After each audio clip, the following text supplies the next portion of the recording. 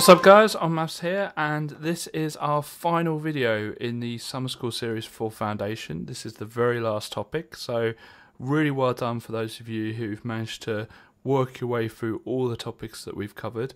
We will have more videos coming soon for Foundation, so stay tuned, make sure you're subscribed to keep up to date, but this is our last video in the summer school series. If you are watching this in where are we, May, we are going to be looping round again on the onmaths.com website for the summer school, so you will have a chance to work through all the questions that you haven't managed to cover. So if you joined the summer school late, we're going to loop around again so you can do all those early topics. Anyway, that aside, let's get started with vectors. So really important thing to realise or to know with vectors is all they show is a direction. Normally the direction is diagonal, and the way they show it is by two numbers that are in these kind of brackets. The top number tells you how far right to go, and the bottom number tells you how far up to go. Now, if you want to go left, just make the top number negative. If you want to go down, make the bottom number negative. So what this is saying here is PQ is going to go 3 to the right and 4 up, but what they want us to do is do 5 lots of that. So if you just focus on the going right bit, we're going to go 3 to the right, but we're going to do that 5 times. So we're going to just times that by 5, and altogether we're going to go 15 to the right. Looking at the bottom, we're going to go 4 up, but we're going to go 4 up 5 times. 4 times 5, 20. Okay, so whenever you times a vector by a number, you just times the top and then times the bottom. Simple as that. Now this next question, all we do is we focus on the top first. So we're going h to the right, then another 2 to the right, and then we're going to go, if you look, because there's negative there, we're going to do the opposite of whatever it says in there. So it says 3 to the right, but we're going to go 3 to the left, so we're going to take away 3. Now it says that equals 0. So let's just get our lines in. If we need our lines, no we don't. Let's not bother with the lines today. Let's go for it. Why not? So get our lines in. Okay, so 2 take away 3 is minus 1. And then what we're going to do is we're going to plus 1 both sides. And so we've got h equals 1, or h equals 1. Wicked. Right, do the same to the bottom. So we're going 5 up, then we're going to go k up, and then we're going to go 3 down, and we're going to end up with 0. Get our lines in. Okay, so we've got 5 take away 3, which is 2. And we're going to take away 2 both sides. So k equals minus 2. So this is the kind of first technique we learn with these, is do the top first, then do the bottom, and do them separately. Don't try and do them all at once. Okay, this is a graphical vector. This is what it looks like. Now remember, the top one tells us how far right it goes, bottom one tells us how far up it goes.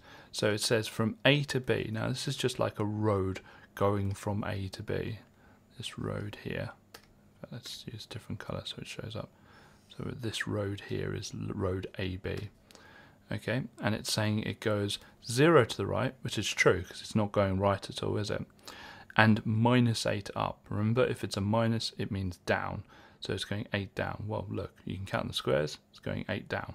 Perfect. Okay, so it says use the diagram to complete the vector sum. So we've got AB already filled in, but we've got to work out what BC. So let's have a look at BC. Now BC will be this one here. Okay, so let's use a different colour and then it will show a little bit better. Okay, so how far to the right is it going? So we count this jump, so 1, 2, 3, 4, 5, 6. It's going 6 to the right. How far up is it going? Well, it's not going up, so just 0. Okay. Now we're doing CA, which is from C to A. Okay, bit of a harder one here, but if we count the jumps to the right first, well, it's going left, so it's 1, 2, 3, 4, 5, 6 to the left. So we show that with a -6. And how far up is it going? 1, 2, 3, 4, 5, 6, 7, 8. So it's going 8 up. Okay, something you might notice is when you do 0 plus 6, take away 6. In fact, let's just show that. 0 plus 6, take away 6, which is the top bit, you end up with 0. When you do the bottom bit, -8 plus 0 plus 8, you get 0. So when you add up all those vectors, you get 0, which kind of makes sense because when you've gone from A to B to C to A, you haven't really done anything. You've just kind of stayed where you're at. And it asks us here to give a reason, and what you do is you just say that we've returned to where we started. So we've gone on a journey. We've gone on a journey to B, we've gone on a journey to C, but we've ended up being back exactly where we started. So the overall vector is just nothing. Like overall we've done nothing because we've returned back to where we started. However, we've got to be careful because we have done something. We've gone to B and C. So just try not to write down something like we haven't done anything, no movement, anything like that, and say that we've returned. So it's an active thing. We've gone back to where we started. Okay, we move on to Edexcel, and OCR's question, the first question we've had, is the only graphical one we've got today. If you want to practice more with the graphical ones, just go to our website, onmaths.com. We've got loads and loads of graphical ones, like ones you have to count squares and stuff. But these are all just to do with column vectors. And we're asked to do 2 lots of A plus 1 lot of B for the Edexcel question. So remember, all we do to find 2 lots of A is get the top number and we times it by 2, and get the bottom number and we times it by 2. And this will be for the 2A. So that will be 10 and 4. Be really careful not to put an over. It's not a fraction, so just make sure we don't do that. And so when we do 2A plus B, it's going to be that 10 for the top of the 2A plus -1, which will just be take away 1, and we've got that 4 plus 7. So 10 take away 1 is 9, and 4 plus 7 is 11. So it's going to be 9 there and 11 there.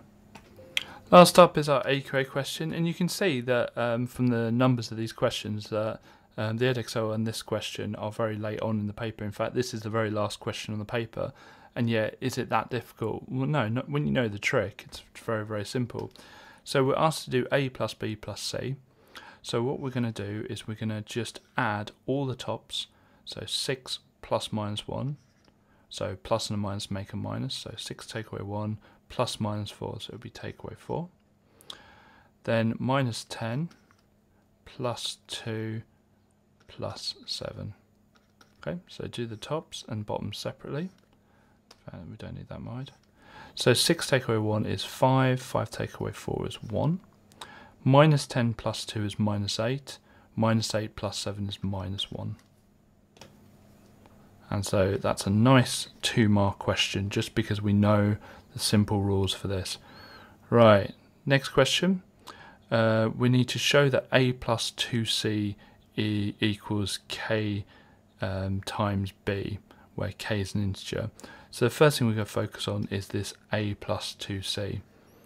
So we just have the A's there. So 2C we're going to work out first of all.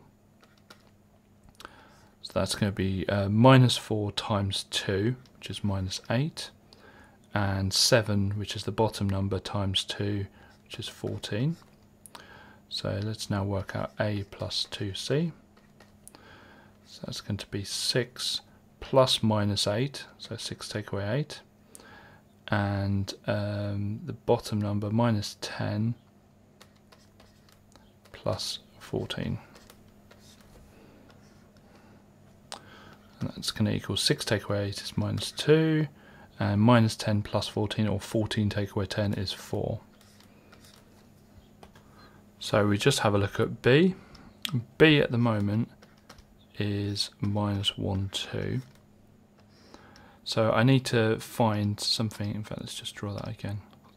Right, I need to find something to multiply minus 1 by to get to minus 2. So this one to get to this one. And I need something to multiply 2 by to get to 4. And hopefully they're the same number. Well, obviously we just times it by 2. So let's check that. So minus 1 times 2 is minus 2. 2 times 2 is 4. And you can see that 2b and a plus 2c is exactly the same vector. And show the examiner that k equals 2. And I even underline it just to highlight that fact. Well, I hope you enjoyed that video and found it useful. If you did, please click like. We will be releasing further videos going forward, so just click subscribe and the bell icon to make sure you're up to date. We're not going to be releasing videos probably this week, just so we can plan and figure out what we're going to do after summer school. We actually want your help for that, so please write down comments about what you want us to cover. We've had a few ideas so far, but we could do with a lot more stuff, because the whole point of this YouTube channel is to help you guys. So unless you tell us what you want us to cover and what will be helpful, then we're not as effective at doing that as we can be. So keep those comments coming in. We might release a video just asking for comments, asking for help, asking for ideas of what you think will be useful, because we've got loads of ideas what we think will be useful, but unless it comes from you, it will never be as effective.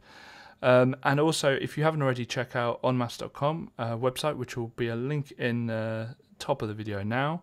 Just click on that, it will take you straight there, full of wonderful maths resources to help you with your maths, completely free.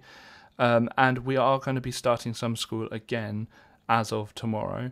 So if you're watching this video in May, summer school will be looping back again once more, so you can complete any other topics you didn't manage to get done before.